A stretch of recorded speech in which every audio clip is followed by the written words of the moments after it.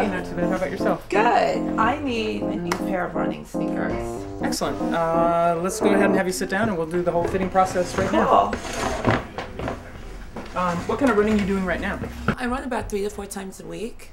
About 3 or 4 miles. Well, why don't you take off your shoes for me and let's take a look at your feet and see if you're in the right shoes first. Sure.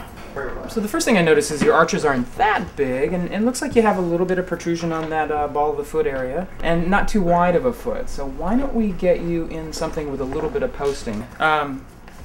So here's the updated version of the shoe you were in. Yes. And I see that the previous model you were in had posting in it. And this is basically this sort of, it's a little denser area of the heel right here that is almost like a little mini retaining wall. So if your foot has a tendency to do this, this will actually pitch it back this way. And it's all about keeping everything in alignment from your foot all the way up to your knee. And then your hip and your back is also contingent upon the balance in that part of the foot. So try this off for me and tell me how that feels.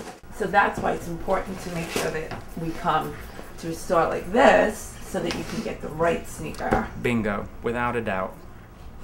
For your body. And the other thing I think that gives us an advantage over some of the other places is we're going to videotape you in just a minute, and then we can really slow down the frame enough that we can actually see how your foot's landing and what's happening. So, oh, that sounds great. Would you care to join me over on the treadmill? Yes, okay. Absolutely. Okay. And it's not a speed test, and you shouldn't feel self-conscious or anything. It's just about looking at how your foot lands. So. Okay. And we're going to be looking at you from 2 different angles today. And I think one of the good things is just making sure the shoe actually just disappears underneath you. If you're overly conscious of any aspect of it, okay.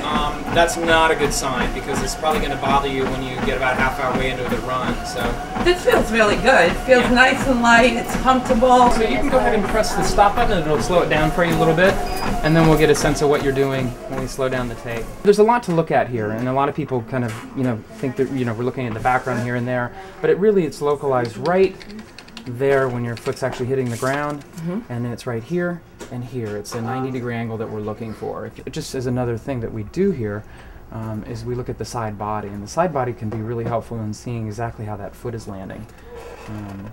If you look right here, just making sure you're not landing too heavily on the heel, making sure you're not locking that knee out too much.